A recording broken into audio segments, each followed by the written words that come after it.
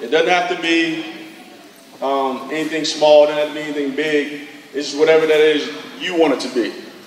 I know when I was young, I wrote down my goals. I slowly checked them off as time went by because I worked hard and I had some people behind me pushing me. A lot of you guys have a great opportunity because you're still young and are still able to overcome things and learn from your mistakes. Definitely listen to your parents, listen to your coaches. It may not sound good at the time, but it's in your best interest. I was the same way. My mom would tell me something, my dad would tell me something, grandparents, uncles, cousins, coaches, sisters, the whole nine. And I had a hard time listening to them because I thought I knew everything.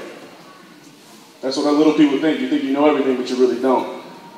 Like I said, everything that they tell you is in your best interest. But a lot of you guys, who wants to play high school football? It's good. Who wants to play college football?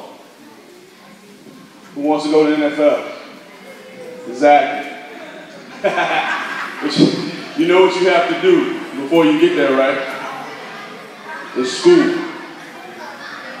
A lot of things, the way things go with the grading system that I can understand now is that a lot of schools aren't letting their kids play sports without the right GPA.